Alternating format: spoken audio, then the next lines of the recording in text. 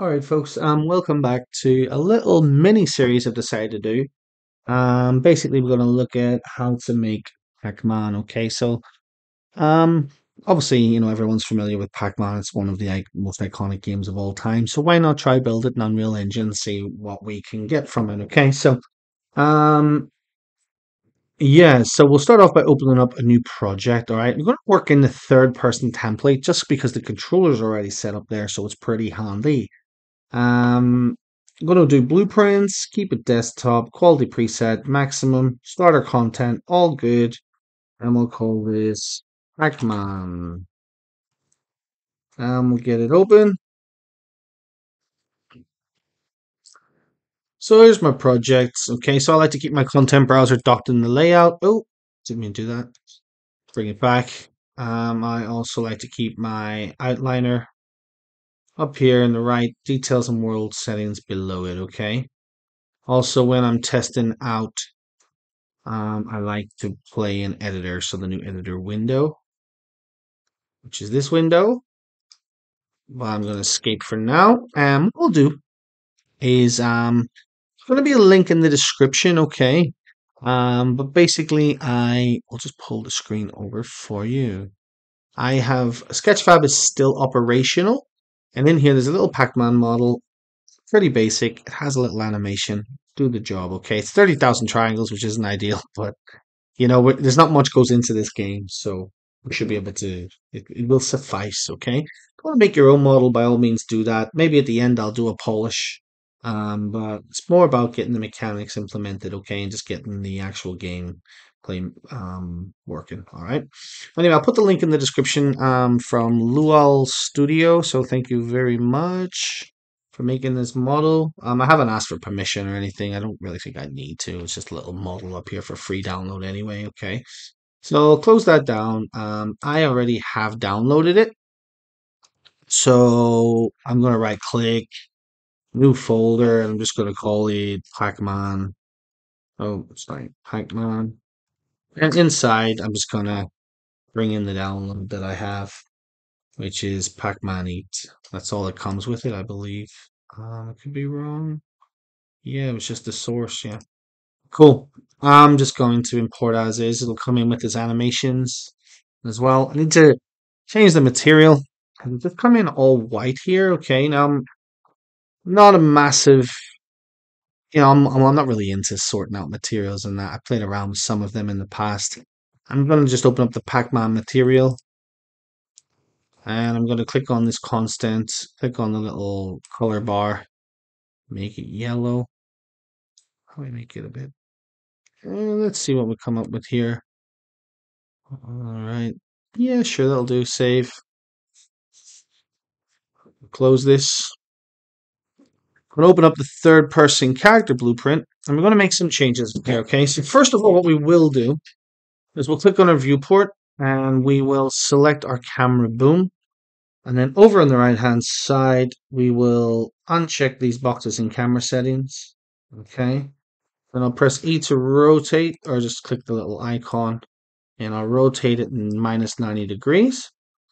The arm length, I'm going to double it. You can play around with this later, but 800 seems to be decent.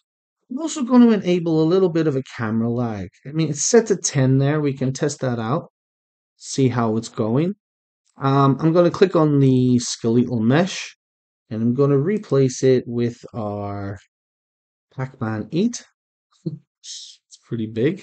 I'm going to rotate it 90, and I'm probably going to make it a bit smaller too. It's not rotated fully, right? There we go. Make it a bit smaller. And then move it into place.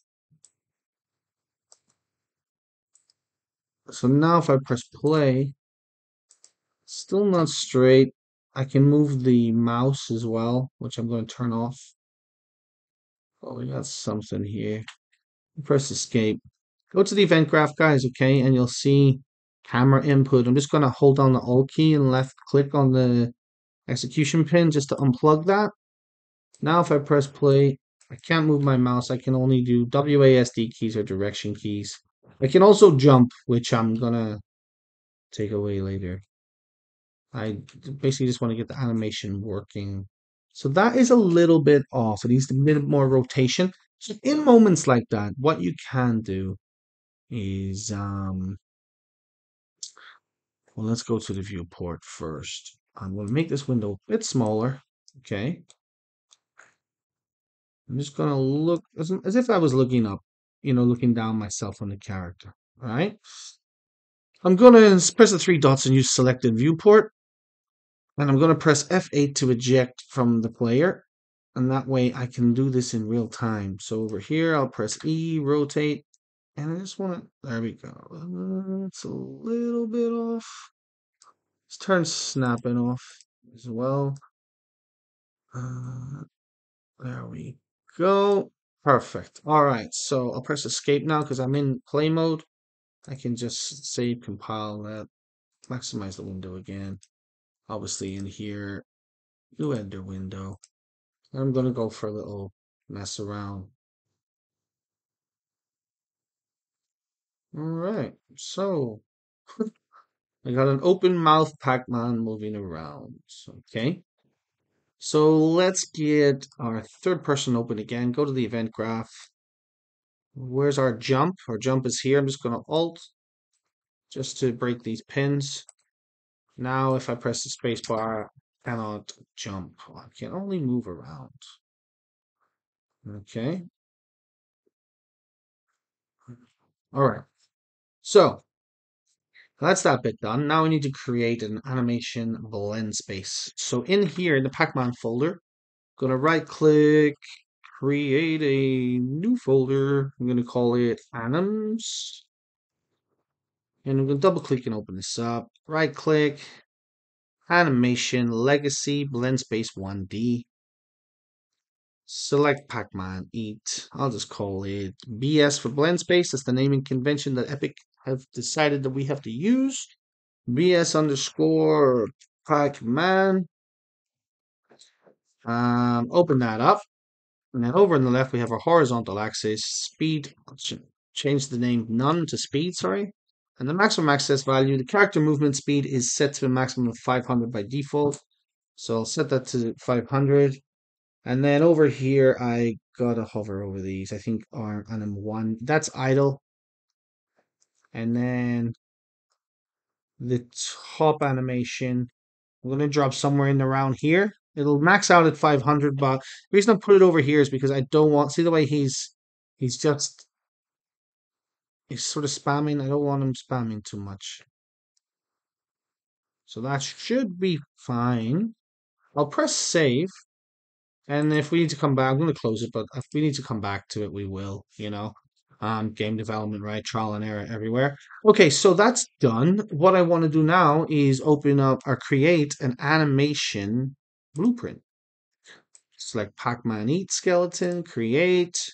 I'm going to call it ABP, animation blueprint underscore Pac Man. Very basic what to do in here, So right click, state machine. I'll call it movement.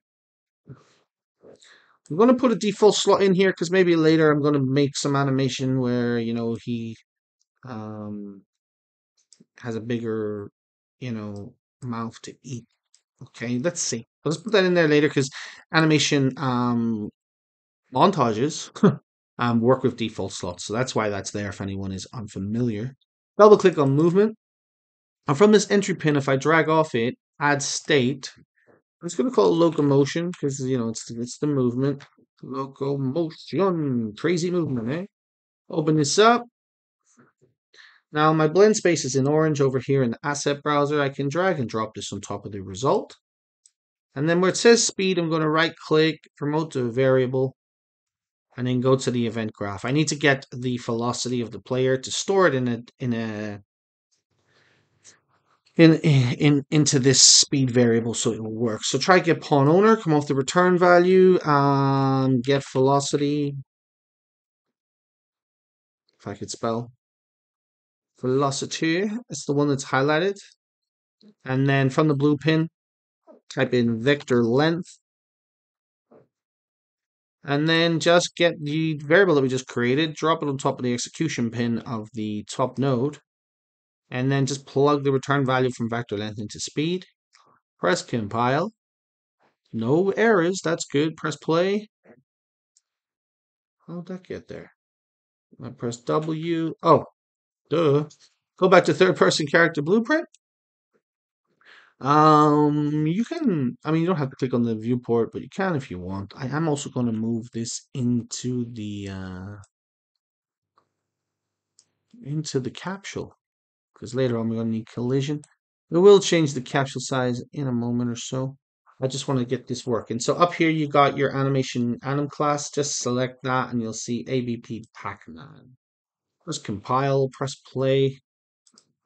And when we're moving, we are trying to eat something. I don't know. Did I put that in there by accident? I don't know. Let me see. Yeah, I must have done. Let's leave that. Press play again. Cool.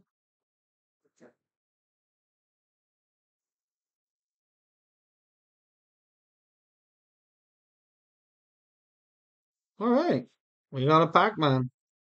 Awesome. What else are we going to do? Okay, so we'll Control Shift S save our work. We'll go third person character blueprint. Open up this again, and let's start to make our capsule fit the Pac Man.